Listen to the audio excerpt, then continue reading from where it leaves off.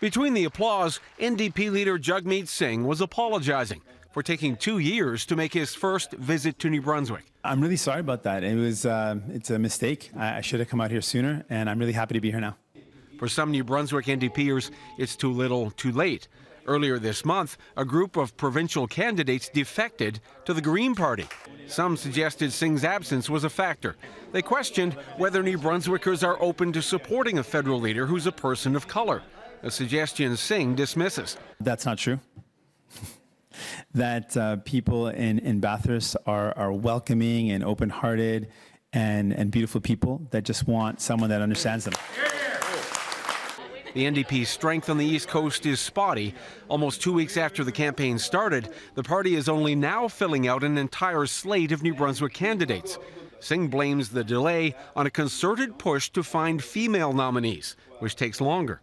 It's because women aren't reflected and they don't see themselves, and so it's harder. In the end, only 2 of 10 New Brunswick NDP candidates are women, although the number nationally is almost half.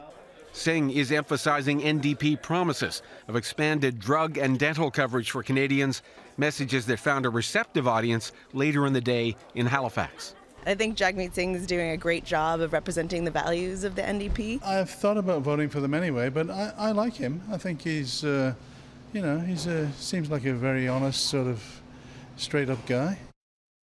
Through the years, the New Democrats have had some success in Atlantic Canada. By becoming more visible in the region, Singh hopes to break the Liberals' grip and also prevent the Green Party from attracting more NDP members.